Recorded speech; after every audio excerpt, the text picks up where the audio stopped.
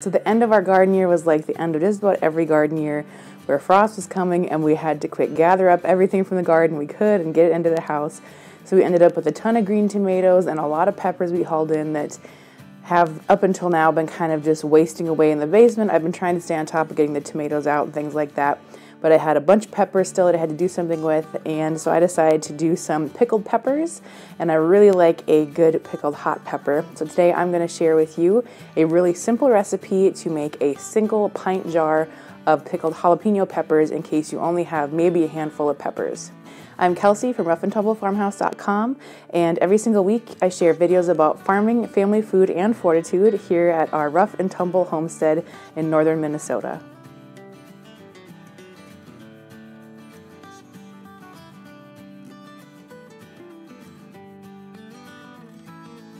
So this is a pretty simple recipe. To make it, you're going to need about a pound of hot peppers. I'm using just jalapenos.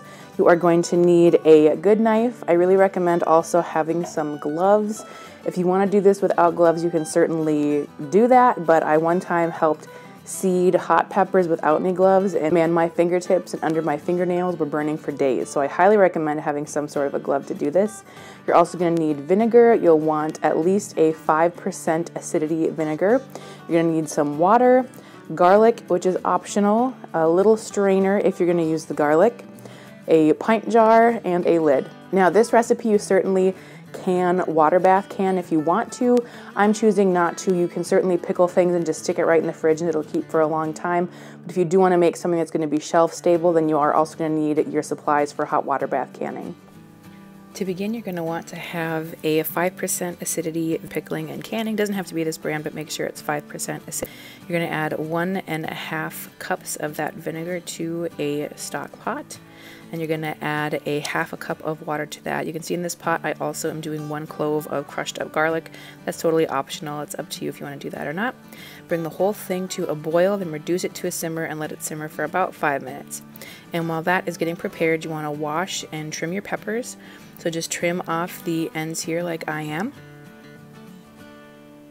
Then if you want to, you can slice the peppers as is and leave the seeds inside.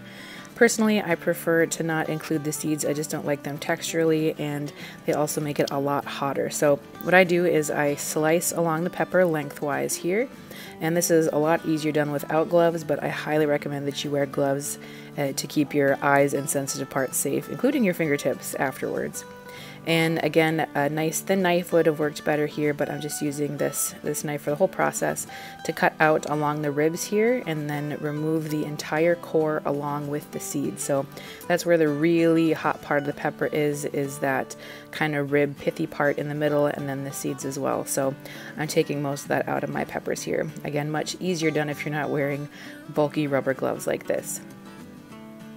After you get that all taken out, you can go ahead and just slice it up. I like to do kind of thicker rings. I feel like that they hold up better with the pickling brine as opposed to doing thin. I feel like they get a little more mushy. So even though we slice the pepper, we are getting nice rings here. And then you just fill up your jar. So here I am using a pint mason jar, nothing fancy whatsoever. I've got both some more mature red jalapeno peppers here and some green ones. You can also sub in other hot peppers if you want to. It really doesn't matter. The main thing that's important is that you keep your vinegar and water ratio the same. After that, I am going to strain out my brine because I did put that in there. I don't want the little garlic bits in with the peppers. You don't have to strain it if you didn't do that. So here I'm just adding my brine over my peppers, and then just going to cap them here. And since I'm not actually going to hot water bath can these either, I'm using an old lid and an old ring, and they're ready to go in the fridge. If you are going to preserve them to be shelf stable, then you want to make sure you hot water bath can them. All right, thank you so much for watching. I hope that was a quick and easy recipe for you. I know I love it. It just takes about 5 minutes to do. You can always find more content here about farming, family food, and fortitude here at our Rough and Tumble Farmhouse.